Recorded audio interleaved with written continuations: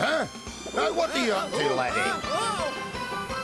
My most valued trophy! Oh, come on, Mac, it's nothing important, just a silly little World Cup. Peace and love, brother, that's what matters. Take a chill pill, Mac, and stay cool, man. Stay cool, man? What the devil are you blethering on about, lad? Have you blown your circuits or something? And what are you wearing? It looks like you've been to Hawaii. I'm dressed for my report on the 60s, Mac. Flower power, peace and love, brother. Tune in, turn out and drop off. It's the summer of love. Ban the bomb, ban the bomb, ban the bomb, yeah! Be careful, Mick. Whoa. Ah. Looks like peace and love can be rather painful, huh?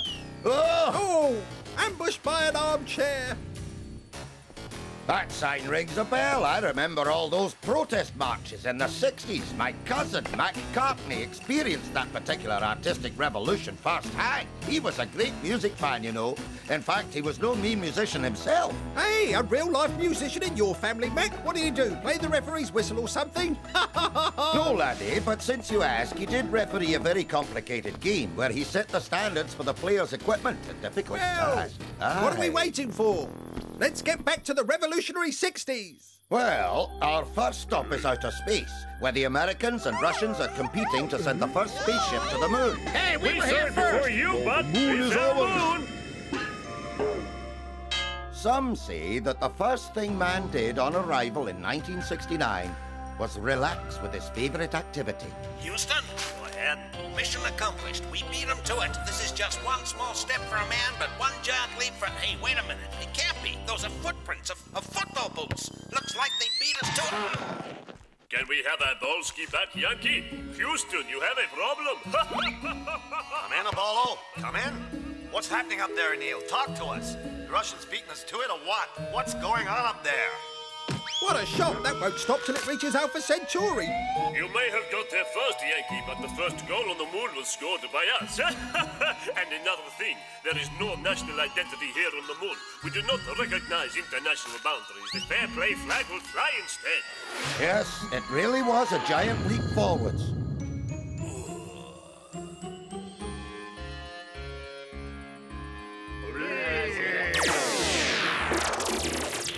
Mankind had discovered he could reach new planets where football could be played in the future.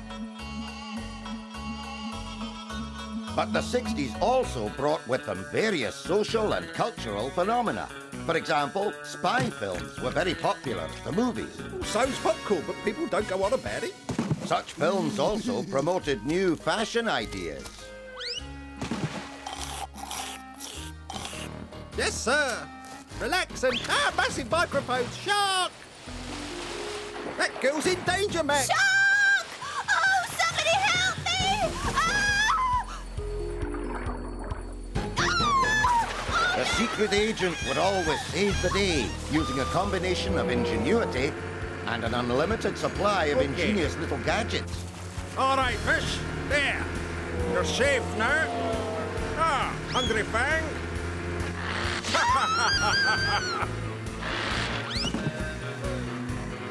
Oh, no, look who's coming to dinner!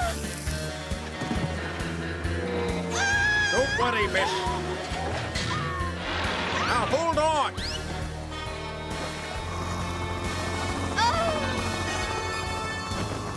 My hero, you saved me. How can I ever thank you? The name's Bonbon. James Bonbon, actually.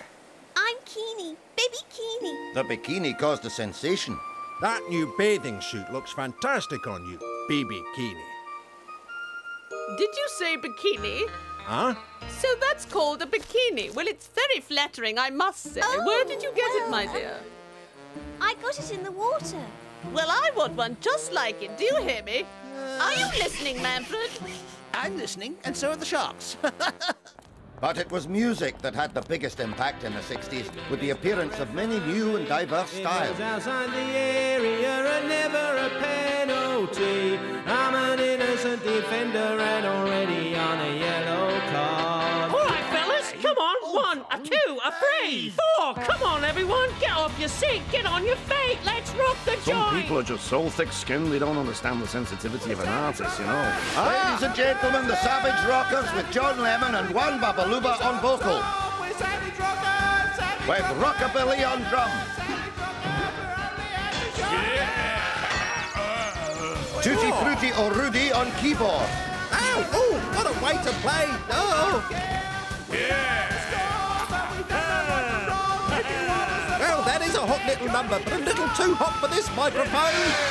And on rhythm and lead guitar, respectively, Twist Again, together with the indisputable leader of the band, Frankie Hurricane, ex-member of Frankie and the Apollons. Rockin' again? Well, if I can't play guitar, I'll play the drums. Right. Come on, Rockabilly, move over. This is rock and roll, man.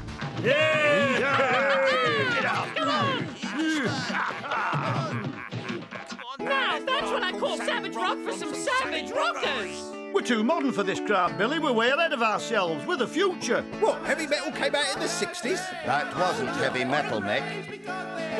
The great musical phenomenon of the 60s was rock, although some groups, as you can see, prized enthusiasm above actual musical ability. Leave it alone, Frankie. I got this new guitar, so I get to destroy it. Come on, Twist again. That's what you did last summer. In fact, come to think of it, that's what you did last year and all.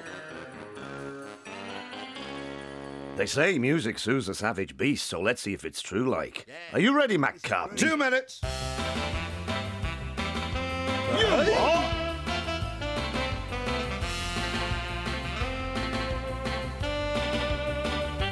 Hey? The twist soon became the most popular dance of the decade.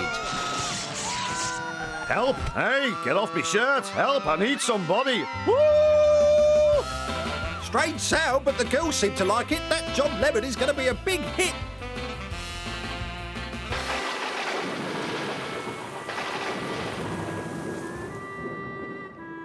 Then, into an age made dull and grey by war and economic crisis, came a group of hippies, spreading the message of peace and love. And whether you believed in the message or not, it was clear they were going to add a bit of colour to everyday life. Oh, just look at you. I wish you'd start dressing a little more trendily. It is the 1960s, after all. A little more colourfully, perhaps. Well, thanks very much. I hope you're happy now. Gooey! Gooey like bright colour! Gooey like me! But above all, the hippies were great lovers of flowers. Flower power, they called it. Oh, peace and love, eh? Aye, the hippies were dedicated to peace and harmony and love. You all right in there, Petal? Oh, well, now at least I know why gentlemen prefer blondes. Ugh. Here they are at last. I wonder what they look like. Wow, get a load of the gear. This one looks really sad, man. Bad karma. Huh? What are you doing? Come on, I don't want to be a psychedelic microphone. Welcome, everybody. What do we call you? I'm Obladoo. I'm Obladonk. Obladoo, Obladonk. Yes, we will. No, we won't. Peace, everybody. I'm Good Roll Jim. Now, if we're all going to share the same air here, and we are, then we should share our flowers, too. Ban the bomb. Peace. Just love, man. No more fighting. Come on, Herman. You gotta be more sociable. Get on down here. Come on. Leave me in peace, man. I don't want to see anyone. This is Herman, everyone. We all call him Herman the Hermit because he loves being on his own.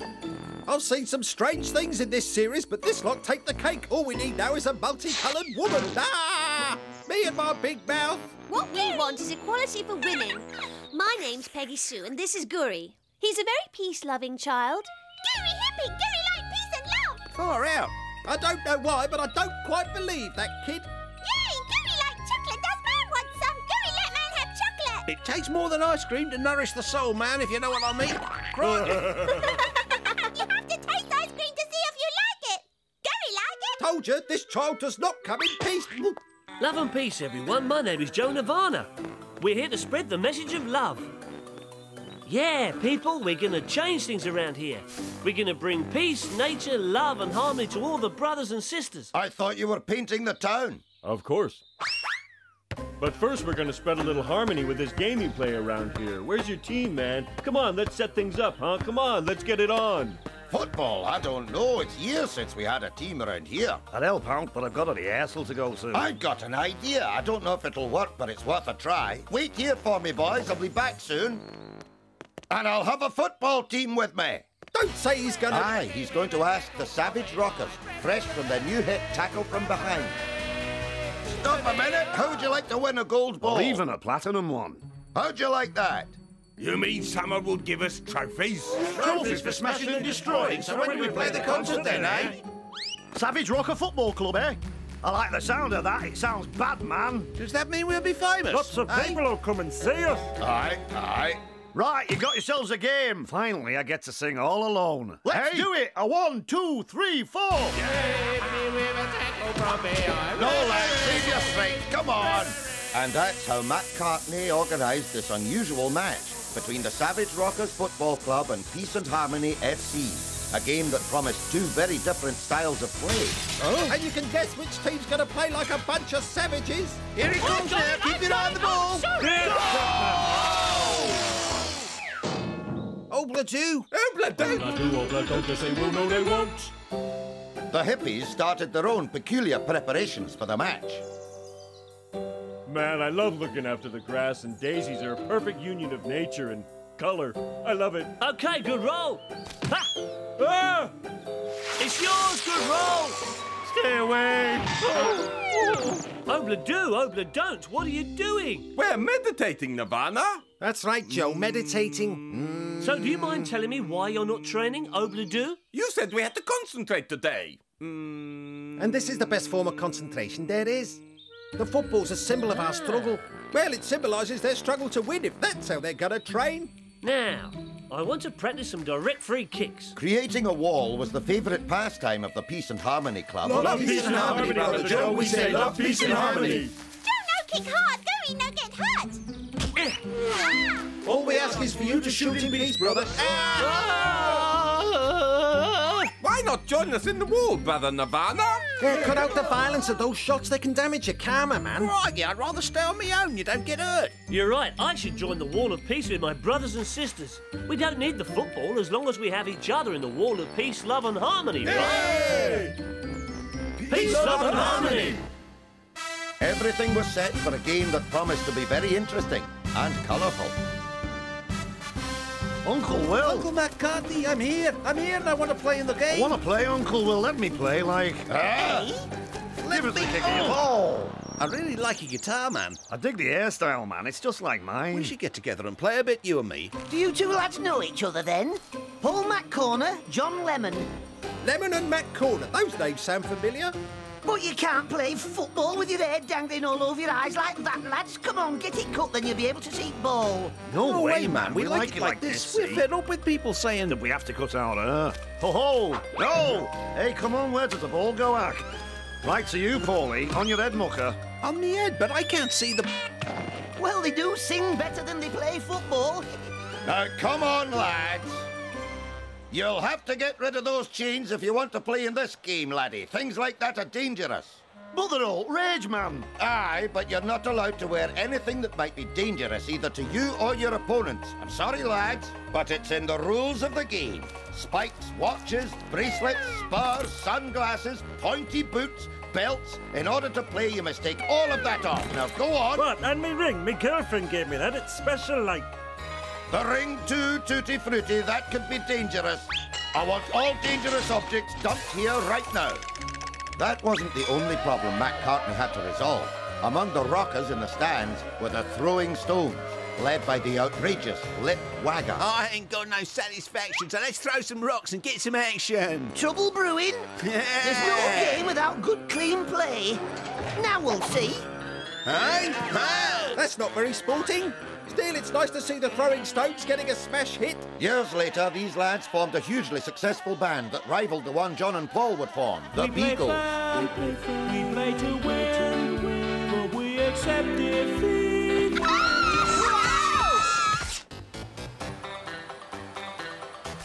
What's that, the new Arsenal away strip?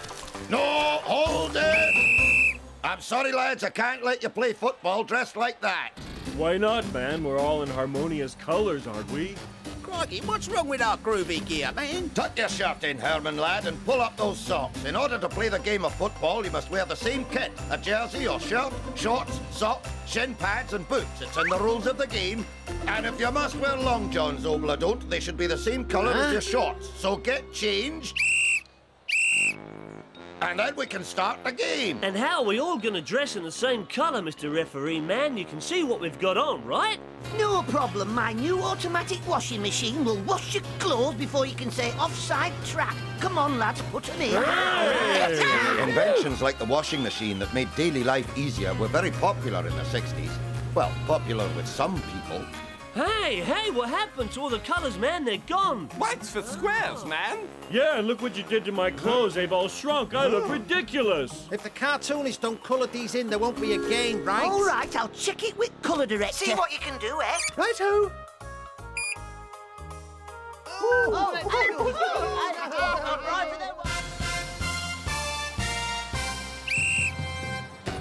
McCartney had to solve various problems concerning the players' equipment. And he had to sort it out right from the start. I will not tolerate any dirty play, Rockabilly. I didn't do anything, McCartney. I suppose he might have caught me shin pad, that's Just all. a minute. Even I know you're not allowed shin pads with spikes in. Huh? Obladu, come back on the field when your shirt's in perfect condition. Right. Ah, I'm ready to come back You on can now. only return when the ball's out to play, lad, like it is now. And you may only return to the field when the referee has made sure everything is correct. And now I see that it is, you can go ahead and join the rest of your team. You like bright colours, don't you? Look up there, the Hey, rainbow. wow, the united colours of nature, man. What are you trampling on all them flowers for? I thought you were supposed to love nature. Oh, no, I'm trampling on nature's flowers. I suppose you want the ball, do you? Au contraire, I just want to be left alone in peace and harmony. There's no need for any fuss or bother. Go in peace, friend. And you go in pieces. Try this on for harmony. Yeah!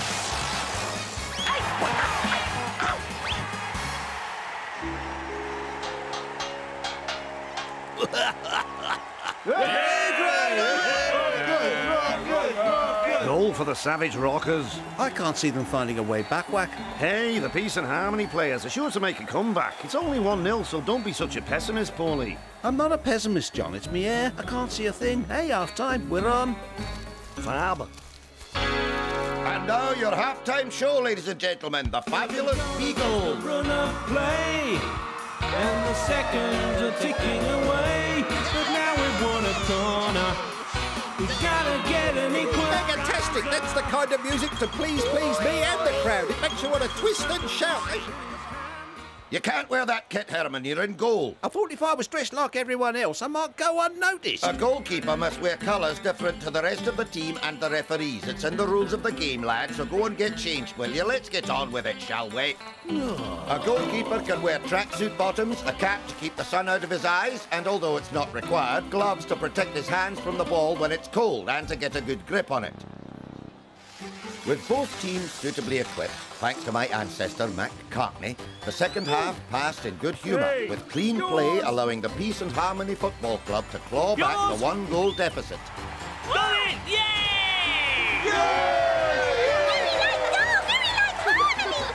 They still had a lot to learn, though, like not taking the shirts off to celebrate a goal.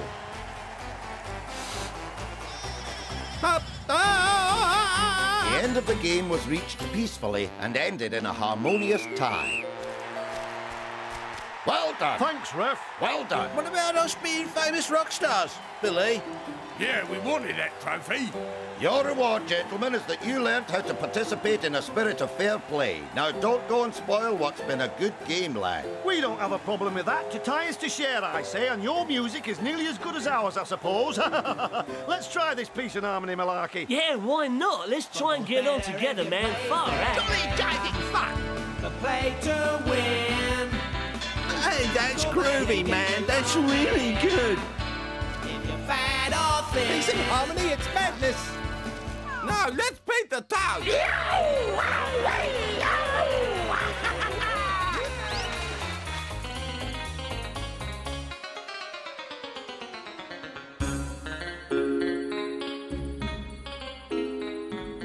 So your ancestor managed to get everything in harmony. Aye, and I see you're admiring my pop art, Mick, a collection of paintings and sculptures from the 60s. It's art from the psychedelic age, you might say. They're quite unique. You call this rubbish art? My little nephew could do better than that. I mean, each to his trade, I grant you, but Whoa! On the other hand, I can see why you might fall for it. Oh, all right, Mick, that's enough clowning around. Now, let's review the rules on equipment that Matt Cartney established. Now then, we start with the basic kit. All players are required to wear the following: jersey or shirt, shorts, socks, shin pads and boots. They're not permitted to wear anything considered dangerous to themselves or others. Shin pads must be completely covered by socks and be of an appropriate material. Players' equipment, and especially the studs on the boots, to be checked before the game and before any substitutions. What happens if both teams wear the same colours, though, Matt? You can't have 22 players in red running around. Well, that's already been thought of, lad. The away team will use their second strip if the first strip should clash with the home team, and that strip must be of a different colour. Depending on the competition they're playing in, shirts can have a number and player's name on the back, a team emblem, and may also include the logo of a sponsor. I better go, Mac, or they'll be closing the late edition. Bye! Ah! All the colours of the rainbow and I end up covered in black ink. Isn't that just typical of my luck?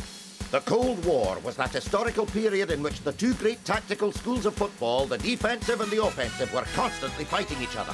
In the next episode, there'll be spies, secret tactics, intrigue and conspiracy. Yeah, that doesn't sound like fair play. And we'll also give you some tips on how to improve your ball control. And you'll learn about various team formations. So, for top secret information on techniques and tactics, run down the touchline and aim for goal. We'll see you in the next episode of Football Stories. Be sure to be there. Hey, it's time to sing the fair play song, Mick. Sure, Mac Daddy-O, go ahead. I'm hip to the groove. I'm cool, man, really cool.